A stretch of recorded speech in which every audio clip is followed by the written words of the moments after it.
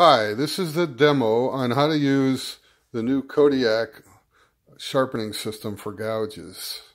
First of all, you're going to notice you get a chart like the one shown here with all the basic fingernail and bowl gouge and iris grind, popular wood chisel settings, wood turning tool settings that come with every system. And what these settings, the A2, the A3, A1, etc., refer to is the control arm and the swivel head assembly settings. But first I'd like to go over what those are. First of all, on this rod that slides in and out of the clamps, you'll notice there are 3 notches that have settings 1, 2, and 3 that correspond with the settings on the chart. The other item on the swivel head is where the A and the B come in. Now, there's very little movement in the A and B, maybe only a 1/4 of an inch or so, and that's all that's required on these settings.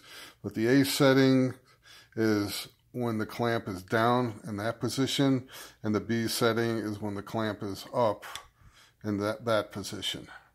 Okay, so in order to sharpen your tool, the first thing you'll do is put your rod in there. Now let's say we're going to do a basic bowl grind gouge at A2. So we're going to come in here and we're going to drop the rod, little guillotine we call it, into number 2. That absolutely gives you the exact setting.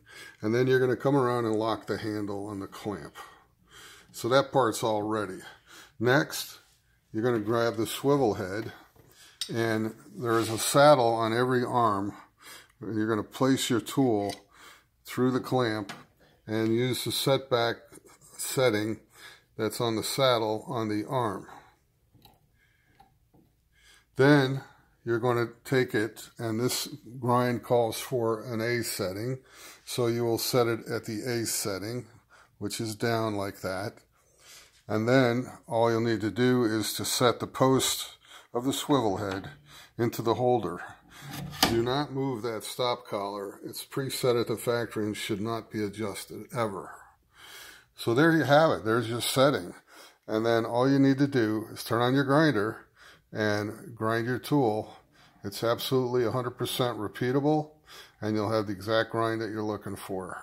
It's that simple. So if you can count to 3 and you know the first 2 letters of the alphabet, congratulations, you are now an expert sharpener. Thank you.